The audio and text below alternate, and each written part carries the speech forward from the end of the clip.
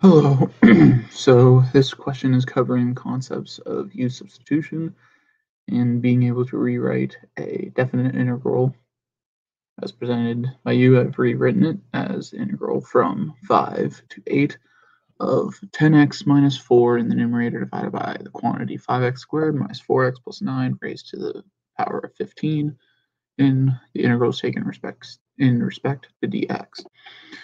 What is being asked of you is take this integral as is and rewrite it that some number a, like on the interval from a to b, taking this integral, bottom bound a, top bound b, of some new function as a function of u, because of the u substitution, and taking the integral in respect to u.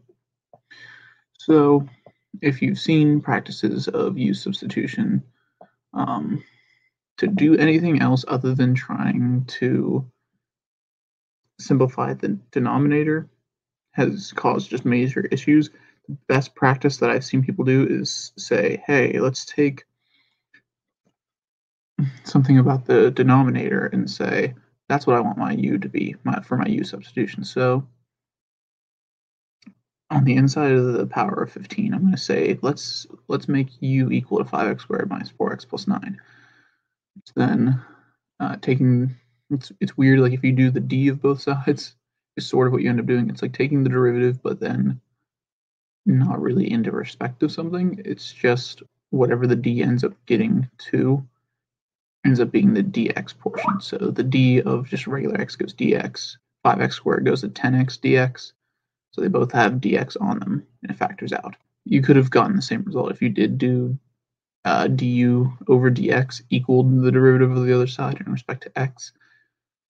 There's many ways that you could go about showing the u substitution correctly. And thankfully, to our amazement, the 10x minus 4 is exactly what's in your numerator.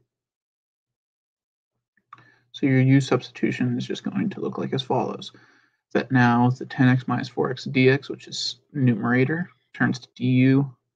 If our u is the 5x squared minus 4x plus 9, then the bottom rewrites to u to the 15th, which is the same thing as the integral from a to b of u to the negative 15th du, which is to fit our g of u du original problem prompt.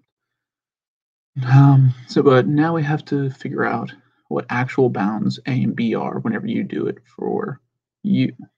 Now, technically, whenever we did the u substitution, we made a new function, some u function, and we made it depend on x.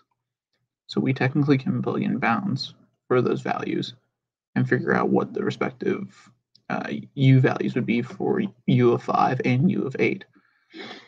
Meaning plug 5 anywhere you see an x and get that value, and plug anywhere you see an 8 and get that value.